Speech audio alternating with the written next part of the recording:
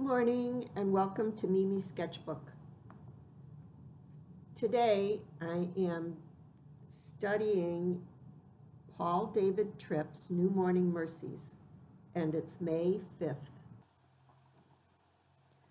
I thought I'd show you how I put in my lettering. I use a piece of paper, a note card, and actually I let it wrap around the page. And so it helps me to keep the lines straight and centered. I also use a mixed media sketchbook, and it's heavier than a sketchbook that you use just for sketching. It can take watercolors and some markers, but if you use a Sharpie, the Sharpie will bleed right through the page and it'll spot up the following page. In our devotions, one of the sentences that really popped out to me was, "Everything that exists, including me, was made for His glory."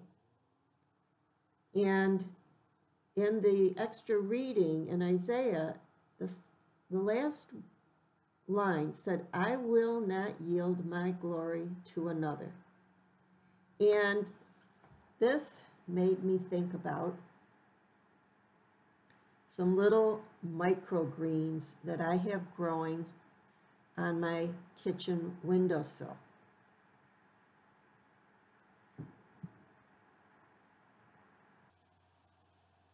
These little pot of seedlings are leaning towards the sun, and if I turn them around, by tomorrow, they'll be leaning back towards the sun again.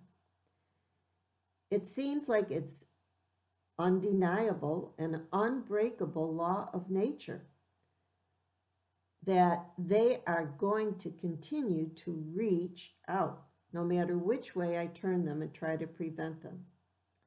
And it just made me think that everything that exists, even these little microgreens, are made for His glory. So this was the symbol that I'm using for today's Bible verse. Now what I'm doing in the picture is, unfortunately, somehow I didn't turn the camera on for the first part of this painting, but we can pick up right here. And what I'm doing is creating the sunlight coming in the window, and to make the sunlight look even more dramatic, I have to darken up the background, the wall where the sunlight is coming through. The darker I make that wall, the more contrast it's going to create and make that white part streaming through the windows look like sunlight. Now I'm going to paint the stems, and I start with a dark green, and then I'm going to, here I'm showing you the stems are white, and so I want to make them white, but they won't look white unless I have something to contrast them with. So I have to get some dark green or dark colors in there first. And I'm going to be using an opaque white. I just used gesso. It's not made for this, but it works for me. And it's nice, thick white paint. And actually, I mixed up a little green in it first. And so I'll have the dark green, kind of a medium green, and white then on top of it. So I switched to a very fine paintbrush so I can see the strokes, not painting over, but painting in between the darker lines, so these show up. I'm just really taking my time on these because this is the whole point, to show these little microgreens reaching out, leaning. They're leaning almost right out of the pot to get that sunshine.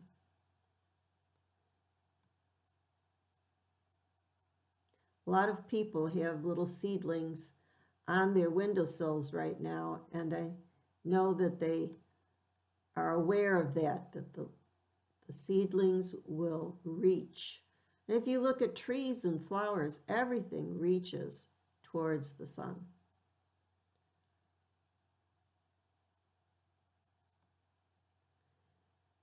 Then I'm going to add some more greens on here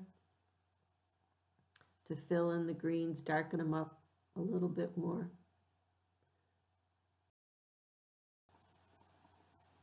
So when I'm painting and I have an idea, sometimes I want to exaggerate a little bit. So that's what I'm trying to do here. I want the plants to look like they're really reaching over. And this is the final version here. I've outlined a little bit, and they're nice and lush, and they look like happy plants. This is the finished project.